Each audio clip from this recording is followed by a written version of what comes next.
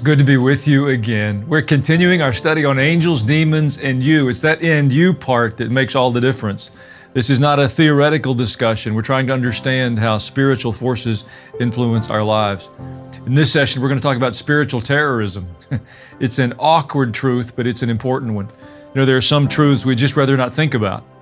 We try to avoid them. Maybe you avoid doctor's appointments or dentist appointments, or you don't like to read the letters that come from the IRS, but the reality is all of those things are really helpful pieces of information.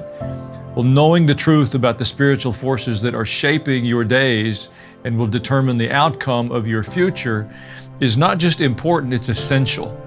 So grab your Bible, get a notepad, most of all, open your heart, and let's see what God has for us today. We're working through a series on angels, demons, and you. And the and you is the important part. It's not a theoretical discussion. We've spent some time talking about how to invite the Spirit of God into our lives, how to be aware of the angels that God has at His disposal as our helpers. But we need to equally be aware of the spiritual forces of darkness that are arrayed against us, because they're just as certain. It's not theoretical. We need to understand how to engage in that conflict. So the title for this particular session is Spiritual Terrorism. I don't intend it as a threat. One of the ways of understanding history is in methods of warfare. World War I was about trench warfare. Vietnam was about guerrilla warfare in the jungles of Southeast Asia. For several years, we've been involved in conflicts in the desert, and those are wide open spaces, so distance matters and covering that distance. And well, terrorism in the way it's being practiced today is changing how conflict happens. You know, in the Revolutionary War, when the farmers and the woodsmen in the colonies had to fight the British regulars lined up in bright red coats in straight lines on the battlefield. And the woodsmen from the colonies had been shooting squirrels in the forest. So they stood behind trees and shot the officers. It was an effective strategy, but it was against the rules. And one of the ways of understanding the changing course of history is when different types of warfare have been implemented. And terrorism, as we watch it today, is a change. Terrorism is about combatants on the field of conflict who don't wear uniforms, who don't identify with a nation. They're identified by an ideology. They don't acknowledge the Geneva Convention. If you don't know what that is, there's an agreed upon humanitarian conduct during conflict. Even in the midst of wars that decide the futures of nations and empires, we have agreed upon a manner of conduct as appropriate. Modern-day terrorists don't recognize that. They have a different moral code. Women and children are not off limits. They're used as weapons. They're used as shields. It's a part of the conflict. You may look at that and say, well, it's not fair. I agree. But it's a change in strategy and tactic, and we're naive if we don't acknowledge it. Well, there's a spiritual struggle taking place in the earth, and it's between good and evil. And it aligns itself more in description with what we see in the nature of modern-day terrorists than it does a conflict where the principals participate in the Geneva Convention. It's evil. By definition, it's a conflict between good and evil. And in the church, we have been very vulnerable because we've heard the phrase that we should love everybody, that God is love. And it's true that God is love. And we have assignments to love our enemies. But it doesn't say that we always have to be kind. Jesus wasn't always kind. Jesus said some rather harsh things. God certainly throughout Scripture is not always kind.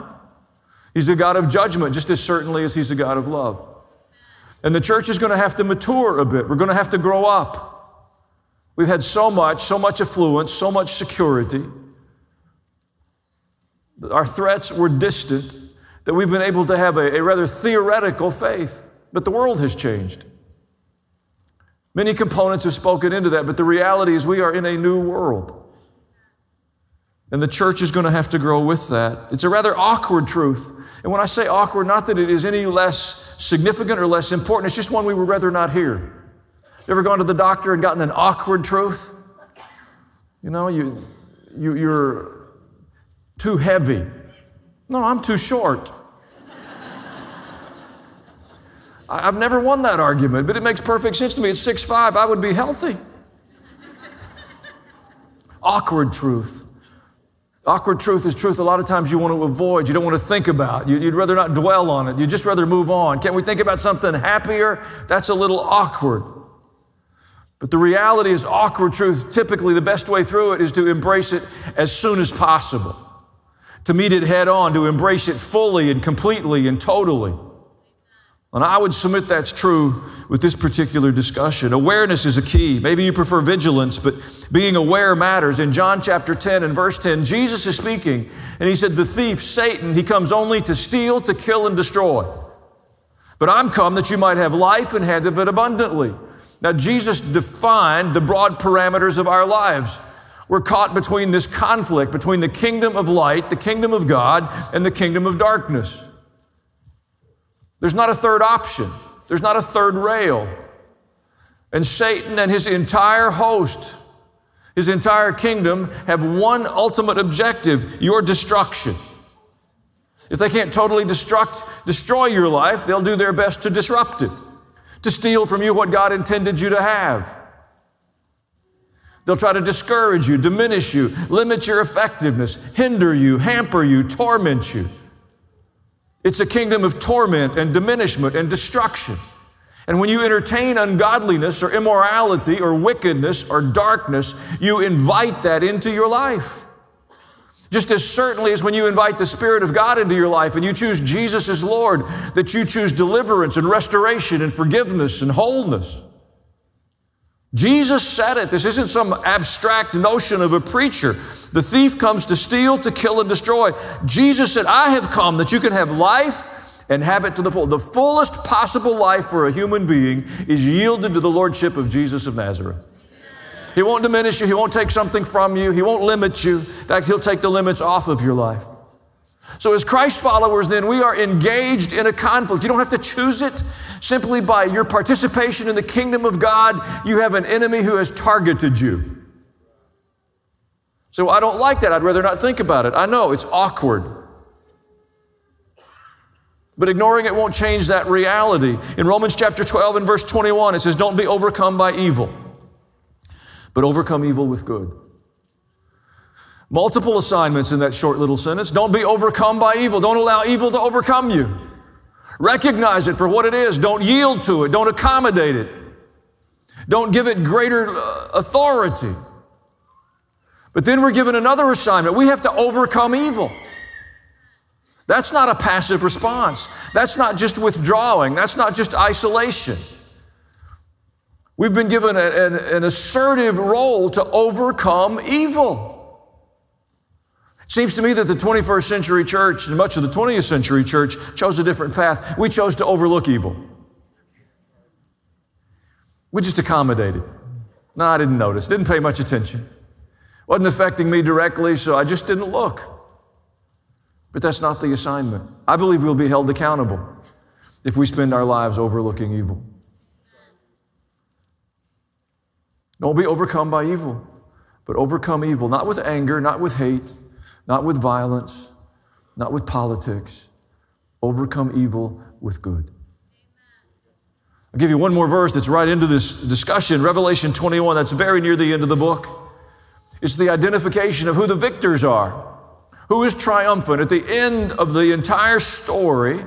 Who is going to receive the blessing and the benefit of participating in the kingdom of God? It's Revelation 21:7. He who overcomes will inherit all of this. And I'll be his God, and he'll be my son. He who overcomes. We've rewritten that. He who's born again. He who's saved. He who gets baptized. Now, I believe in all of those things. I believe in conversion. I'm very much an advocate for baptism. They're biblically directed. But we're not done there. That's just your entry into the journey. The objective of being born again, the objective of salvation, the objective of the obedience in baptism is to add momentum so that you will have the tools you need to lead the life of an overcomer. Not just in overcoming the challenges that present to you. Every life has challenges to overcome. Every one of us, disappointments, hardships, things that we didn't intend to be a part of our journey, that encroach upon our lives. Those things we all have to deal with. The kingdom assignment is standing together, shoulder to shoulder, as the body of Christ to see evil overcome. We don't yield to it. We don't accommodate it. We intend to see it diminished. I intend to see Jesus welcomed into our public schools, into our college campuses. I look forward to having multiple choices in public elections between godly individuals. Why would we yield? God is capable of doing that. We've embraced immorality, ungodliness, and wickedness for too long. The Bible is so clear. God has made abundant provision. We don't have to lead lives of fear. I'm telling you, fear stalks the streets of our nation today. We're afraid to say what we think. We're afraid for our own physical health. We're afraid for our children. We're afraid for our resources. Fear is walking our streets. Church, we have an answer. Listen to what the Scripture says. Psalm 98, verse 1, sing to the Lord a new song. Now, you don't need to sing a new song if your old song is perfect. We need some new songs. For He has done marvelous things. His right hand and His holy arm have worked salvation for Him. The Lord has made His salvation known and revealed His righteousness to the nations. I intend to be a part of a generation that sees the righteousness of our Lord declared to the nations. It would be a good thing. It would be a good thing. It would be a good thing. We've apologized for it for too long. Well, we don't want to be appropriate another's culture. If the culture is destructive and diminishing and facilitates evil in the lives of people, there is a better solution. All worldviews aren't the same. All belief systems don't have the same outcomes. There aren't many approaches to God. Jesus said, I'm the way, the truth, and the life, and no one comes to the Father except through me. If the church doesn't believe that, who will? God will work salvation. Again, not angry, not critical. Isaiah 42, I, the Lord, have called you in righteousness. Righteousness is a big old word. In the biblical sense, it's the ability to stand in the presence of God without fear, without guilt, and without shame. Now, we're all broken folk. Nobody here wants the darkest chapters of your life on the big screens at church. In fact, if we had spiritual detectors at the door like they have metal detectors at the airports, that when you walk through that little rascal, it would flash on the screen the dark parts of your heart.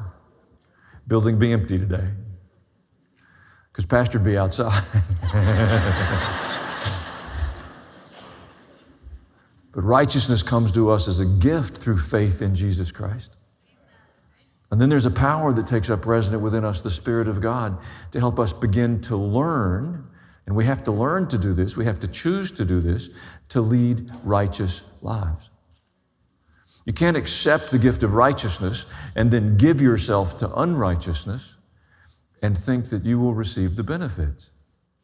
We receive the gift of righteousness so that we might have the help, the power, the authority of the Spirit of God, that we can begin to learn to lead righteous lives.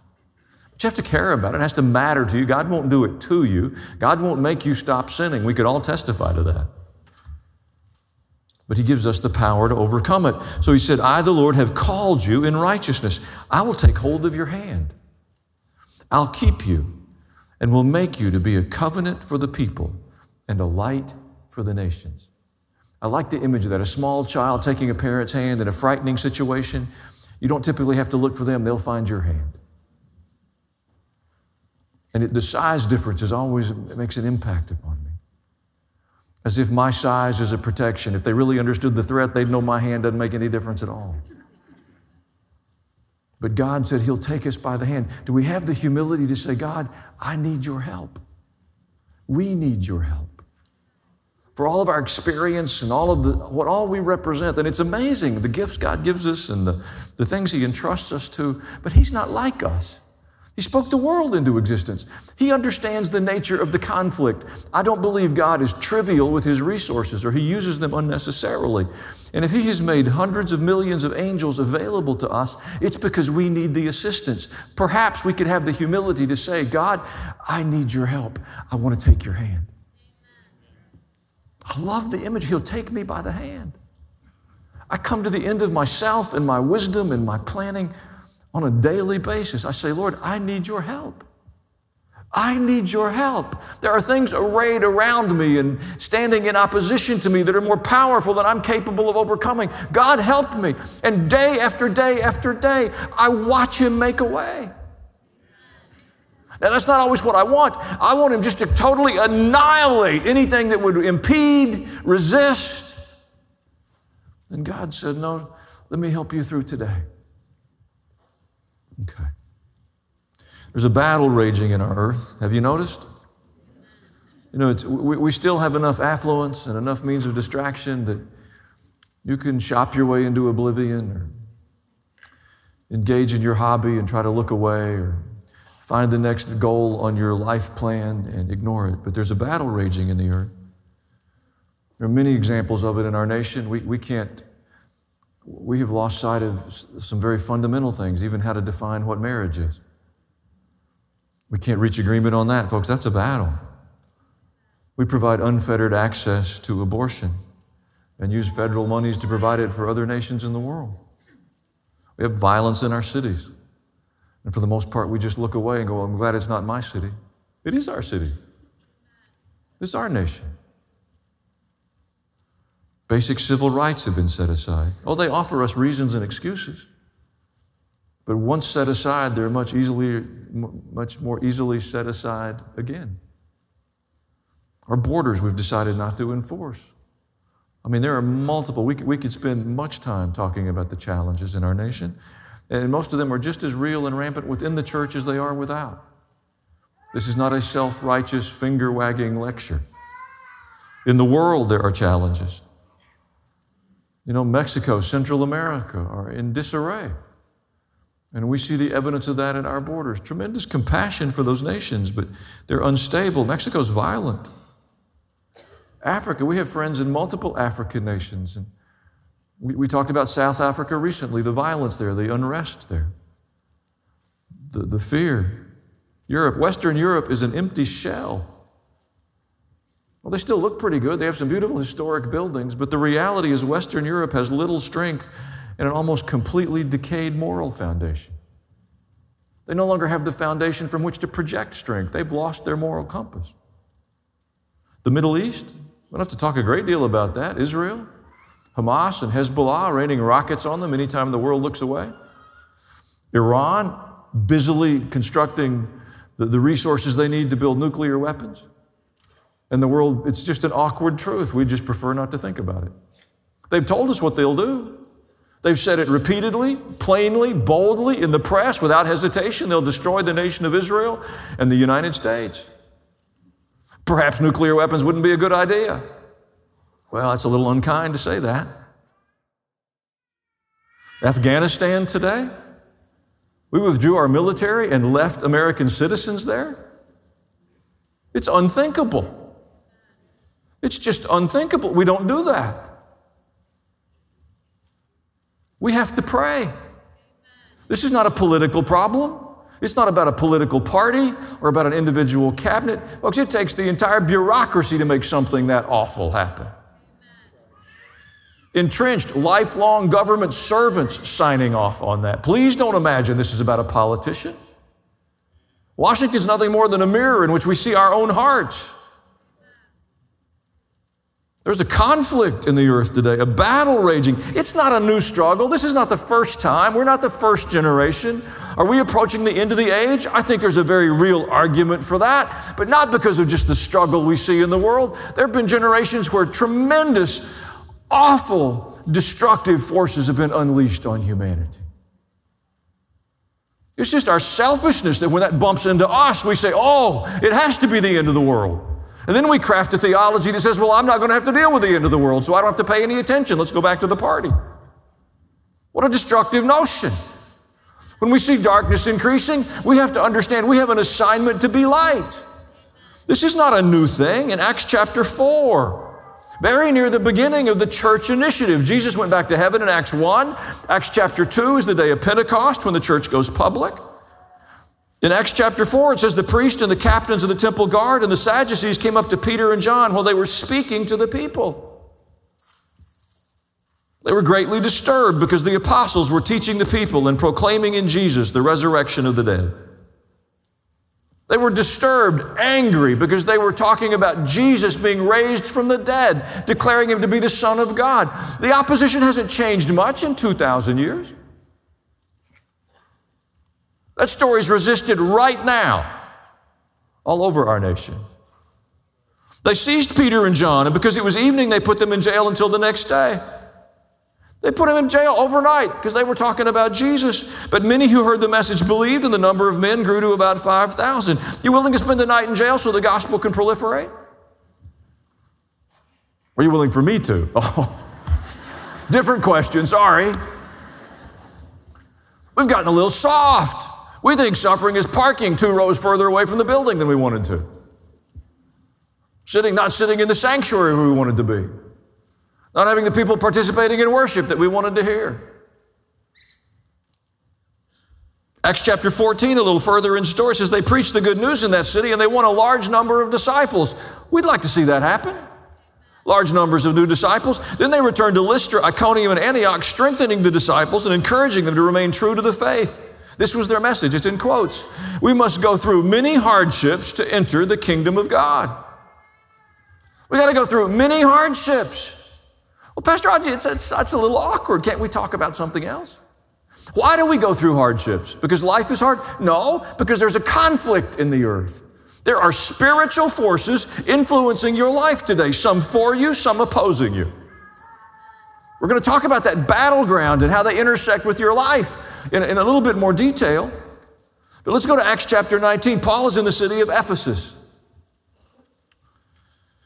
And he's having some success with his gospel message. It says he entered the synagogue in Acts 19, verse 8, and spoke boldly there for 3 months. He argued persuasively about the kingdom of God. It's a kingdom message. It's not a church message.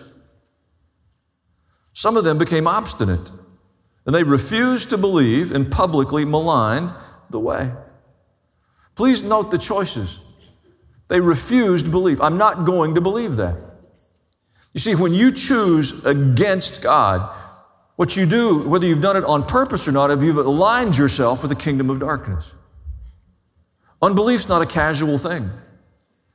The Bible calls a heart of unbelief wicked. You see, when you believe God, when you believe His Word, when you're faithful to God and faithful to His Word, you bring alignment with His kingdom. When you refuse to believe, you're reading your Bible, so I just don't know if I believe that. You're standing in a very dangerous place of aligning yourself with those forces in opposition to God. So they're in Ephesus. Many people are believing, but some refuse to believe. And typically, then they become opponents because they've given themselves over to a spirit that opposes that message. They begin to publicly malign the way. So Paul left them. He took disciples with him and had discussions daily in the lecture hall of Terrorism. This went on for 2 years, so that all the Jews and the Greeks who lived in the province of Asia heard the word of the Lord. An entire region of the world has heard the gospel. God did extraordinary miracles through Paul. Are you up for that category? Not just miracles, extraordinary miracles. That's another day. Even handkerchiefs and aprons that had touched him were taken to the sick, and their illnesses were cured, and evil spirits left them. Could you receive that way? Are you willing to receive that way? I want somebody to pray for me. Well, I prayed over this cloth. Lay it on yourself. And oh, wait a minute. I mean, I know what's in the Bible, but it's not what I want. I understand that.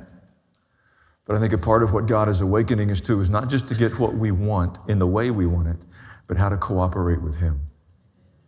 Seems to me we've had an 18-month seminar, and what you want doesn't get to go to the head of the line.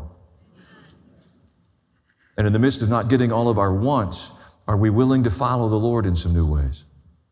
Are we willing to open our heart and our mind? Are we willing to interact? Are we willing to serve? Are we willing to change our routine? Are we just going to close our fist and stomp our feet and say, I want what I want? Well, some Jews went around driving out evil spirits, and they tried to invoke the name of the Lord Jesus over those who were demon-possessed. And they would say, in the name of Jesus, whom Paul preaches, I command you to come out. And they turned the page. And 7 sons of a Jewish high priest. There's a Jewish priest that has 7 sons, and they were watching this, and they're engaging in this. And one day, the evil spirit answered them. Jesus I know, and I know about Paul, but who are you? It's not apparent in English, but in Greek, there's 2 different words there. When it says Jesus I know, there's one Greek word used, and it says, and I know about Paul, there's another word used. Jesus, I understand. Paul, I know about him. But I don't know you. The man who had the evil spirit jumped on them, overpowered them all. 7 brothers against 1 stranger. That's a humiliating outcome, but it gets worse. He gave them such a beating that they ran out of the house naked and bleeding. When this became known to the Jews and the Greeks living in the city, they were seized with fear, and the name of the Lord was held in high honor. God took something that was a disastrous failure and used it for his purposes. Many of those who believed, hope you'll circle that word, those who believed, because the rest of what we're about to read is something that took place in the community of believers, not amongst the pagans, amongst those who believed. Because Paul's been preaching for 3 months, there's quite the community of believers. A number of those, many of those who believed came and openly confessed their evil deeds. Do we have the imagination that in the midst of those who believe, there is still the intentional cultivation of evil deeds? Yes is the answer. A number who had practiced sorcery brought their scrolls together and burned them publicly. When they calculated the value of the scrolls, the total came to 50,000 drachmas. In this way, the word of the Lord spread widely and grew in power. It's a remarkable little story. It's helpful for our circumstance right now. It says the fear of the Lord grew in the city in verse 17. That would be a primary objective. We want the respect, the reverence, the awe of God to increase all over our communities. Coast to coast and border to border, congregation to congregation, school to school, university campus to university campus. Let the fear of the Lord come. Let a reverence for God, a respect for God, a sense of awe for God would be a good thing. It says in verse 18 that the believers repented. Folks, that's where change will begin, in the hearts of God's people, not with the people you disagree with. Stop defending our positions and begin to say to the Lord, if there's any place in my heart, in my life, in my practice that limits what you could do or would do, help me to see it. I want to change. We need desperately some change. And it has to begin within us. The believers repented. They made a tremendous financial sacrifice to separate themselves from sin. It's a little lost because of the measures that are used. It says that they came with 50,000 drachmas. A drachma was a coin that was worth about a day's wage. So the number's a little fluid, but if let's say the value was $100. 50,000 drachmas is $5 million. They didn't sell it on eBay. They didn't post it in some online marketplace. They destroyed $5 million worth of goods in order to distance themselves from sin. It's an important lesson. And then the outcome, in verse 20, it says, in this way, the word of the Lord spread widely and grew in power. In what way? By confronting demonic strongholds through repentance and separation from the occult. That is the way for the word of God to spread widely. We see the need for the word of God to spread. Are we willing to submit ourselves to the leading of the Holy Spirit? Are we willing to engage in the conflict? Are we willing to yield our lives to overcome evil so that the Word of God can spread widely? Rather than hold the attitude that it would get better if the wicked people would just change. That's a popular message. That will work on every side of the aisle, amongst every group. All you have to do is identify the wicked people as those not in front of you. Oh, you know it's true. You watch it because somebody takes the clips and shows you people speaking to various audiences, saying polar opposite things, trying to win influence and curry favor. But with the people of God, that's not a good idea. If we'll begin to humble ourselves and say to the Lord, Lord, I'm willing to be different, God will move. He'll bring salvation with His arm. He'll take things that seem to be humiliating and destructive and cause them to become powerful tools in His purposes. He'll take the most broken places in our lives, the places where our weakness can't be hidden, and He'll cause His strength to be made evident and give hope to other people with those same places of brokenness and weakness. We don't have to hide our failures. God's restoring them. Now, I want to wrap this up with some quick observations regarding this kingdom of Satan. Again, it's inconvenient. We'd rather not think about it. It's not particularly popular. But the beginning point, it seems so fundamental, but there is a devil. The embodiment of evil, an orchestrator of evil in the world. Jesus believed in Him. Luke 10, verse 18, Jesus said, I saw Satan fall like lightning from heaven. Now, I've studied in some academic settings, where they said that, well, the first century people believed in demons and angels and spirits, so some of that's reflected in the New Testament, but we're far more enlightened than that now. That fills many of our theological schools and informs many of our pulpits. And many of us are reluctant to acknowledge the devil because we think we're diminishing our intellect, or in some way stepping away from the educations that we sacrificed and we worked to establish. But if Jesus came as a revelation of the Father, if He came to give to us an insight into our world and how to be a participant in the kingdom of God beyond anything we had had up to that point, you diminish Jesus, you make a mockery of His story to accept a premise like that. Jesus believed in the devil, so I will too.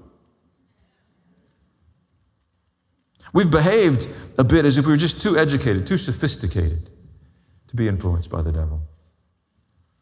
We try to believe, if that doesn't work, we'll try to believe that maybe our denomination or the congregation where we worship is too sophisticated or too enlightened to be caught up in a discussion about evil. It's just unseemly. After all, today we have psychology.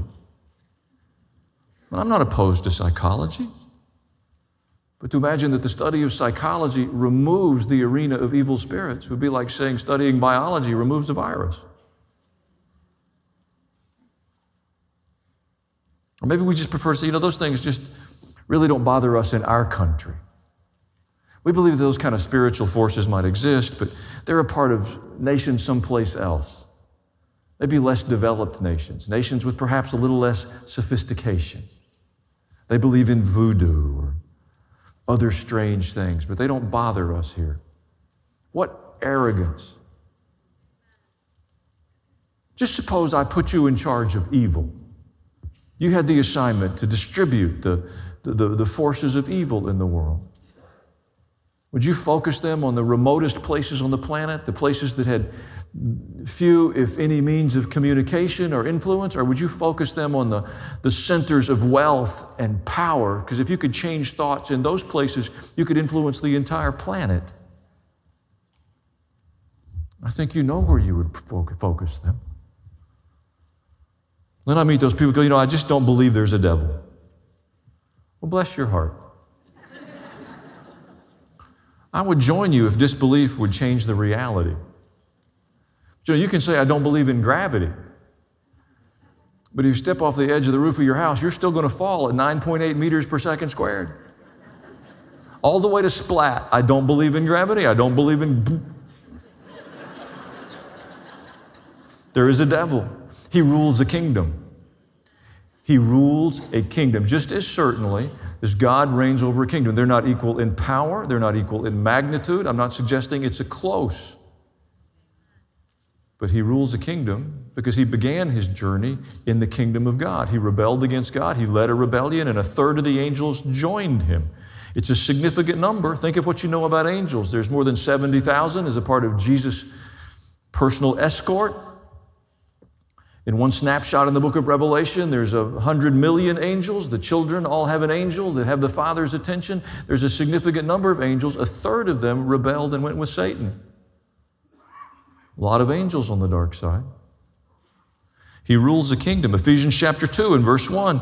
As for you, you were dead in your transgressions and sin. When you choose to practice sin, not to be tempted by it, the practice of sin is different than the temptation of sin.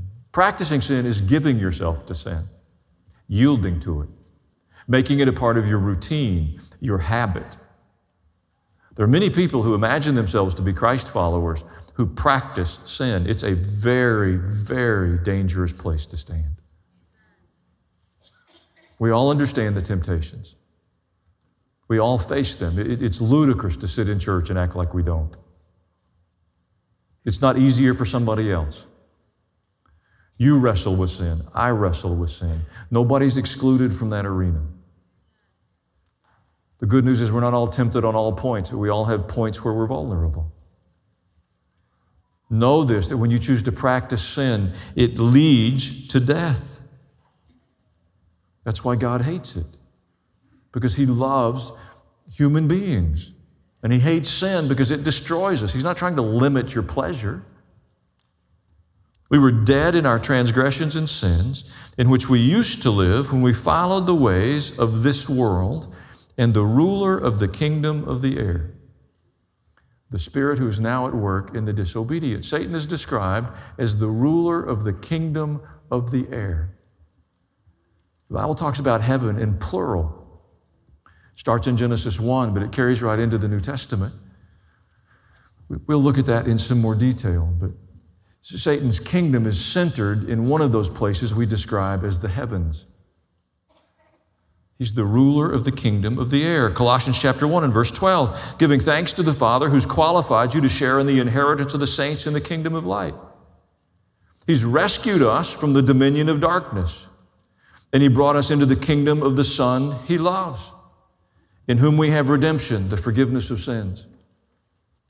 If we had the ability this morning to charter planes and the freedom to land them in that airport in Kabul in Afghanistan this morning, and the ability to deliver the Americans that are in that nation from wherever they are into that airport and load them on those planes, what do you think their attitude would be when you walked down the aisle and said, would you like a Coke or a Diet Coke? Think they'd be thankful or indifferent? Think they'd be mad because you had peanuts and not pretzels? No, I don't think so. I think they'd understand they'd been delivered from almost certain death. And I think they would get on that plane with a sense of gratitude and appreciation. Does that seem right to you? Well, it would help us in our imagination. It would help us through this awkward truth that we would prefer to look away from if we would meditate a little bit on the fact that He has rescued us from the dominion of darkness. He rescued us. We didn't rescue ourselves. I didn't seek the Lord and find God. God called me when I was a rebellious, stubborn, ornery, wicked hillbilly. And He brought me into the kingdom of His Son. And I've been a project ever since. He's still working on me. And I hope He's working on you. And I hope you're cooperating. Because there's a kingdom arrayed against you that intends to destroy you, to keep you from the kingdom of God. Far more dangerous than the Taliban. Far greater threat than a flash flood. Because it can do more than destroy your physical body. It can cause your soul to be cast into the hell. That's Jesus' warning, not mine. We've been rescued from the kingdom of darkness and brought into the kingdom of the Son He loves, in whom we have redemption, the forgiveness of sins. Every day of our lives, there should be a moment when we say, God, thank you. You delivered me from darkness. You have forgiven me. You're not ashamed to call me your child. In all of my brokenness, thank you, God, for what you've done. And I'll stand up for you wherever you send me, wherever I work, wherever I live, wherever my children go. Don't anybody ask me the absurd question to come and not talk about my friend, because he rescued me from darkness. And he'll do it for you. He'll change your life too. He'll bring meaning and deliver you from futility and the frustration of pursuing yourself, because self is never satisfied. You'll always want more pleasure, more stuff, more opportunities. It'll never satisfy you. It's a lie, and it'll lead you on a path until you've spent every day and your strength is gone and your years are past and everything you've chased will run through your fingers and you'll step into an eternity of destruction. It's a lie. But God has rescued us from the kingdom of darkness and brought us into the kingdom of His Son He loves. He's redeemed us and forgiven us our sins. It's a message for the world to hear.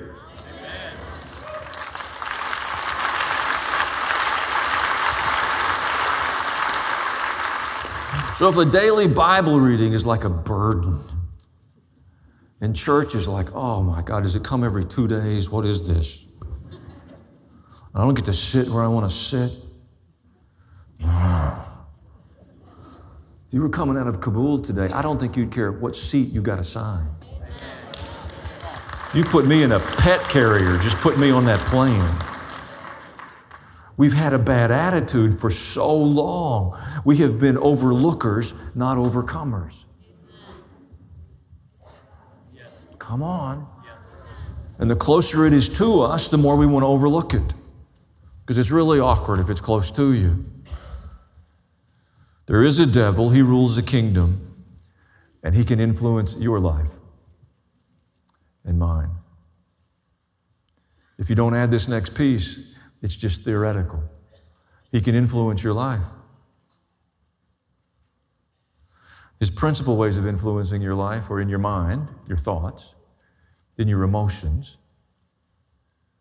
You need an awareness that there are evil spirits that can access your emotions. Not every emotion you have is godly. People say, you can't tell me how I feel. No, but I can tell you some feelings are ungodly. I'm not saying they're not your feelings, but I'm saying if you own that feeling, it's going to take you someplace destructive. We have such a culture of indulgence. We'll look at some of this in the Scripture in the next few sessions. He can influence your mind, your emotions, and he can influence you physically. I'll give you a couple of examples. Luke chapter 13. Does anybody remember Luke's day job before he got into the writing business? He was a physician. He traveled with Paul. Lord knows Paul needed a traveling physician. Every place he went, he got the love of Jesus beat out of him. But he kept going. I'm not sure there's 3 of us that would have made the second trip with Paul. I mean, he did not. Yeah, anyway, Luke 13.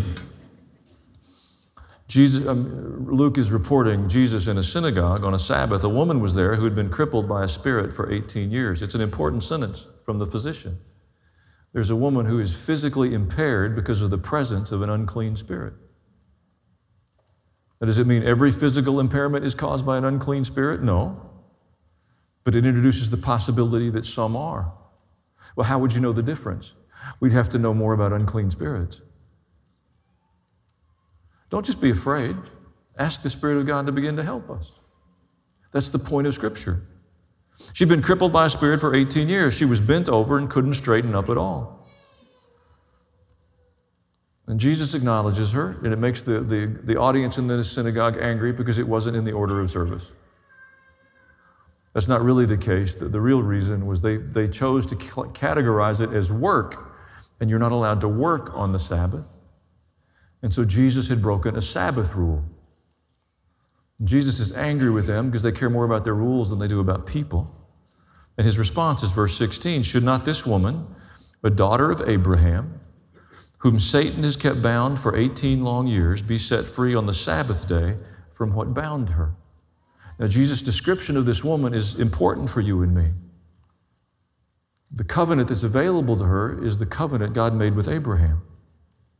This woman isn't in a battle with an evil spirit because of her immorality. Jesus doesn't say that. Or her ungodliness. He simply says that a woman living in the full light of the covenant available to her is struggling with the intrusion of an unclean spirit. See, it's more popular in the contemporary church to say, well, unclean spirits, evil spirits, demonic spirits, they're all synonymous in the New Testament. Wouldn't bother a Christian. Well, if that's the case, why are we told to put on the armor of God? We create these little clever theological loopholes so we don't have to think about the awkward truths of Scripture. Luke chapter 9. It's a father and his son. The father's desperate. Jesus says to him, if you believe anything's possible. And the man says, I believe. Any father would that loved his son. But then his brain kicks in. He overrode his response was emotional. If believing is what my son needs, I'm a believer. But then his brain kicked in, and then the father says, help my unbelief, because I don't know how to help him. And Jesus, listen to it. It said, this is the father's diagnosis. A spirit seizes him, and he suddenly screams, and it throws him into convulsions so that he foams at the mouth. It scarcely ever leaves him, and it's destroying him. I begged your disciples to drive it out, but they couldn't. Do you hear the desperation in the father? I've done everything I know to do. I brought my son to your disciples. I brought my son to strangers and admitted my son's problems. And I admitted the weaknesses in my family system and my powerlessness to help my son. That is not a comfortable place in a public setting. And then you hear the despair. After I did all that, your disciples couldn't help him. This man's beyond the end of his rope.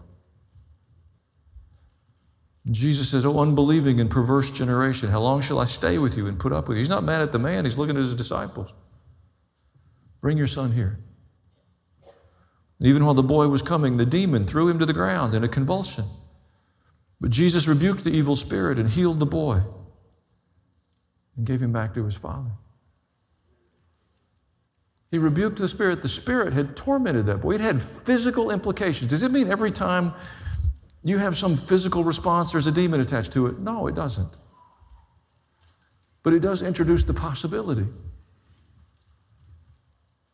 And if we're going to walk in the light of Scripture, we're going to have to begin to make room in our imagination that there are forces arrayed against us that are more powerful than a virus, that are more significant than a bacteria, because those things can only destroy our physical shell. That's what Jesus said. But he said there are forces arrayed against you that are far more powerful than those, and those are the ones you should really be concerned about. We spent 1.5 years changing our life patterns and lifestyles and habits to help us stay healthier from a virus. And at the root of it, God is asking us to be aware of the real forces of evil arrayed against us. And our response is, that's just a little inconvenient. You believe in evil? You believe in terrorists? Yes, I do. Yes, I do. And I hope you'll join me. It'll change the effectiveness of our faith. It'll change our generation. It'll change the lives and the futures of our children and our grandchildren. We'll stop delegating their futures to the politicians, and we'll accept some responsibility for ourselves.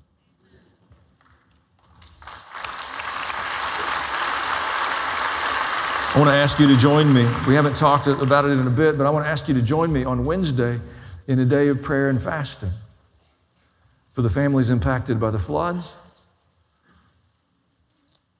and for those Americans that are still trapped in Afghanistan. I don't know how God will make a way in either circumstance, but we're going to ask Him to make a way.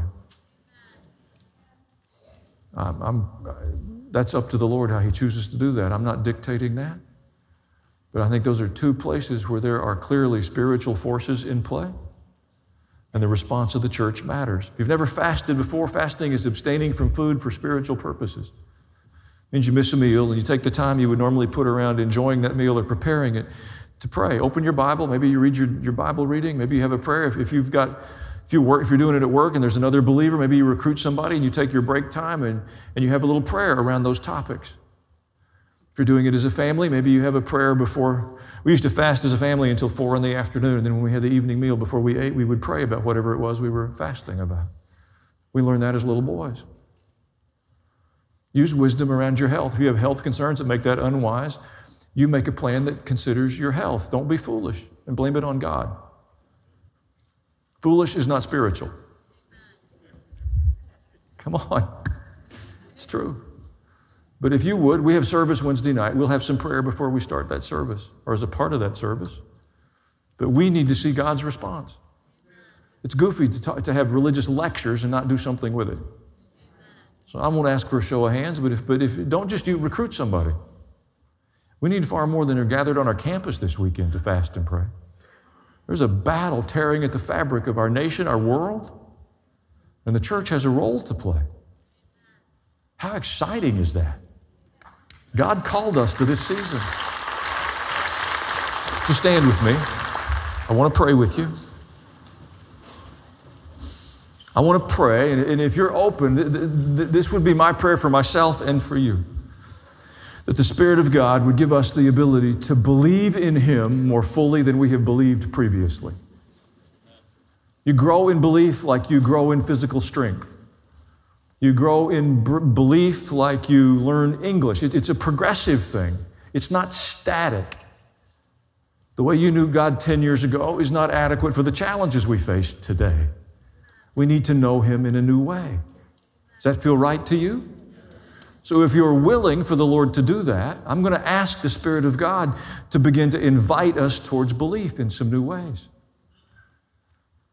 Hallelujah. Lord, thank you for your word, for its truth and its power.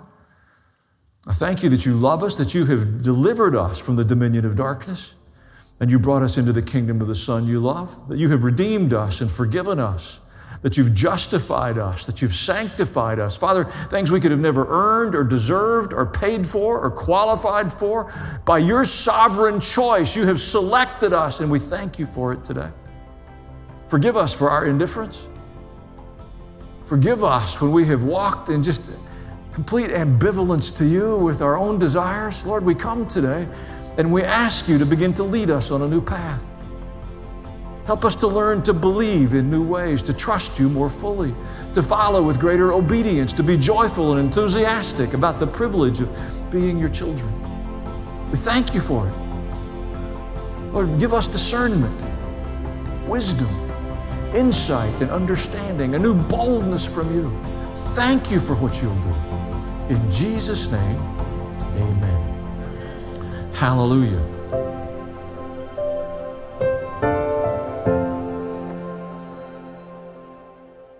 Hey, this is Pastor Allen. Thank you for watching this video. If you enjoyed it, like it, and most importantly, share it with your friends. If you want to be notified when there's new content, when we post new material, if you'll just subscribe to my channel and hit the bell, you'll get the notification. Most of all, I pray God blesses you as you continue on your spiritual journey and open your heart to the Lord. God bless.